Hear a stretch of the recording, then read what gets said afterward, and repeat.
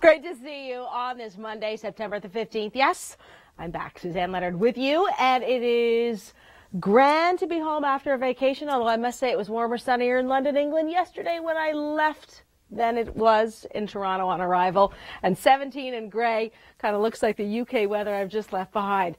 Now, kids are back in school or coming home from school right now, 17s and 16s and 14s, overcast skies compared to the sunshine we had this morning. Your latest weather, where are those showers? They are forecast, and they're in the vicinity of the GTA. The winds are light out of the south-southwest, sustained at about 17K right now. Toronto downtown, a little lighter up towards Barrie Newmarket. A little bit of a breeze ahead of this trough of low pressure, bringing showers. Any thunderstorms with it? You can just at the bottom of your screen see a little bit of that higher level of moisture, and that's where we're seeing some thunder and lightning south of the border today. Showers around London and Woodstock, Kitchener and Cambridge, Milton, Guelph, and it looks like around Brampton we're getting some rain.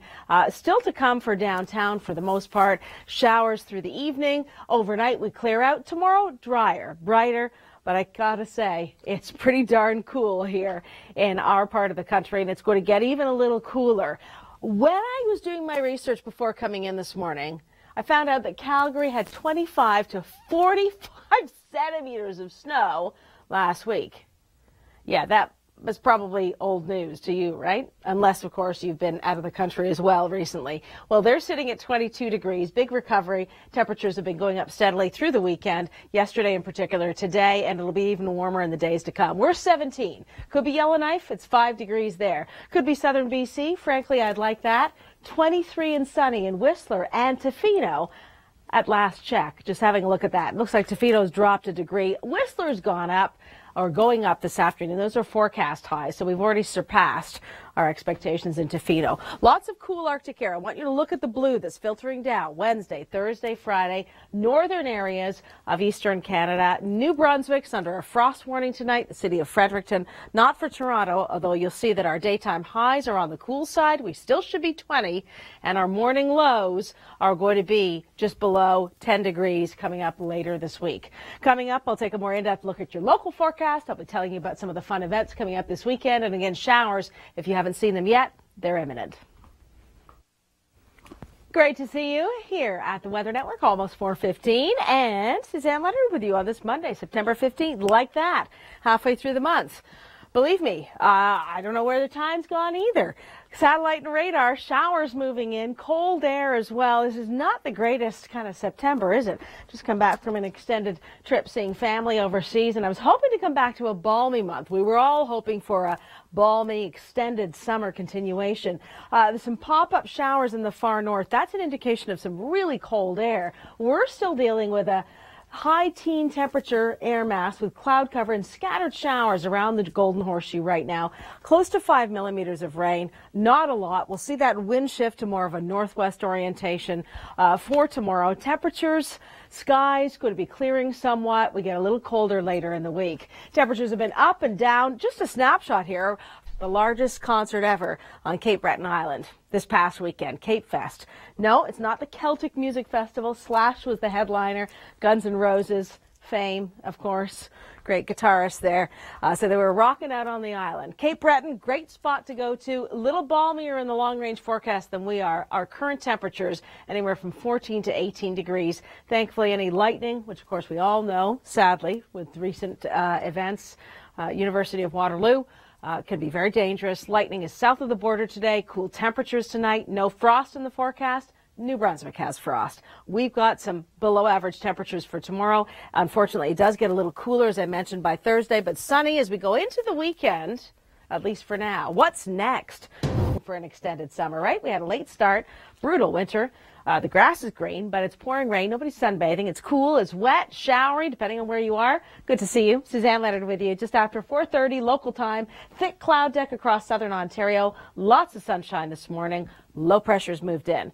Behind this trough of low pressure, behind the low, scattered cloud cover in northern Ontario. And that's what's going to head to us for tomorrow. So it will get a lot brighter, but right now it is gray, fairly low cloud ceilings. It's cool. It's wet. Not the nicest evening. It's a good evening to scurry home, frankly. Something warming for dinner would be, it's around this time of weather And it's around this time of year that we start to reach for comfort foods. I know, it's not really a barbecue night, that's for sure. 14 to 17 degrees. The winds are fairly light out of the southwest. The trough of low pressure comes through tonight. And as it does so, it won't be a night for stargazing or looking out for the northern lights, as I know some of you have been doing recently. Cloud cover will be clearing overnight, so we'll wake up to a fairly bright day tomorrow. Fair and cool conditions. How quickly will the cloud cover leave us? Well, by tomorrow morning, yeah, it's looking bright. There's another cold front in northern Ontario. Cold air, cool for us. We should be 20 degrees at this time of year. Hamilton stays in the teens, so does Barrie. Barrie 12 degrees on Thursday, and we're well below average with 14 forecast for Toronto and Oshawa. So brighter but cooler later in the week. Going into the weekend, Friday, looking at 16, 17, 18 degrees, up to normal. Feeling a little warmer when you factor in the humidity. That's a low pressure system still forming to the northwest, but it brings us an increased chance of showers as we look ahead to the weekend. Now, it's turned fairly quiet in Atlantic Canada as far as hurricanes are concerned, but what I want to show you right here, peninsula. Coming up, when we're in-depth look at your current conditions, where the weather is hot, where the jet stream is up, and when this cooler air is going to filter into Toronto if you're just joining us. For tomorrow and increase the amount of cloud cover. It looks like it is going to be a little more unstable than we had originally thought. Good to see you as we gear up for a hilarious weekend. It's the big comedy festival kicking off on Wednesday in Barrie, running through the weekend, and Just for Laughs starts in Toronto. Yeah, already this Thursday, and that runs through 2 weekends, so that's more of a 10-day festival. TIFF is finished. Hope you managed to catch a few films. It's more of an indoor night tonight, frankly, for watching a film than for being out kicking around a soccer ball. Chris May, my colleague here on air, may disagree with me. Some showers, not seeing any lightning. I'll double check for you again in just a moment. Lightning, of course, safest place to be indoors, away from, tall objects, and you are sometimes the tallest object around.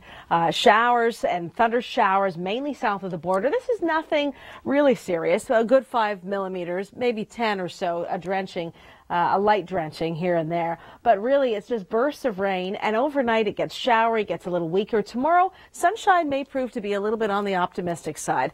Here's a look at the forecast for temperatures. That's what I want to draw your attention to. 14 on Thursday, a morning low of just 8. There's frost tonight in New Brunswick. We've got at least not that cold air, but it has turned really warm in Western Canada after big snow in Alberta last week, and quite cool in Eastern Canada. And as we take a look at the cloud tops, you can see the way that the clouds drift up towards Alaska and the Yukon, down across the northeastern prairies. This is all sunshine. The jet stream's taking the cloud cover to the north, and then we get into more of a curve here. That's a trough in the jet stream. That's our system coming through. It'll push on out towards the east coming up. Also coming up, I want to talk to you about forest.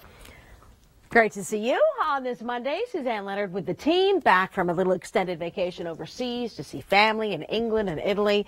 And when I touched down in Toronto on Sunday, I thought, 16 and overcast? Are you kidding me? It was 20 and sunny when I had left London, England.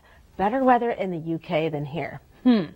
Right. Well, we don't always get the weather we want or we expect. Below seasonal with showers right now and clearing slowly through the evening. Lingering cloud cover and the chance of a shower Tuesday, but some sunshine as well. Not a great deal of precipitation, about 5 to 10 millimeters of rain still to come, and then a cooler trend. Fair and cool with some scattered showers. Tuesday, near seasonal. Wednesday, slightly warmer. Down on Thursday, slightly warmer Friday. We should be still 20 degrees at this time of year. Watching out for showers approaching us on the weekend. The winds out of the south, for now at least. Long range, locals next.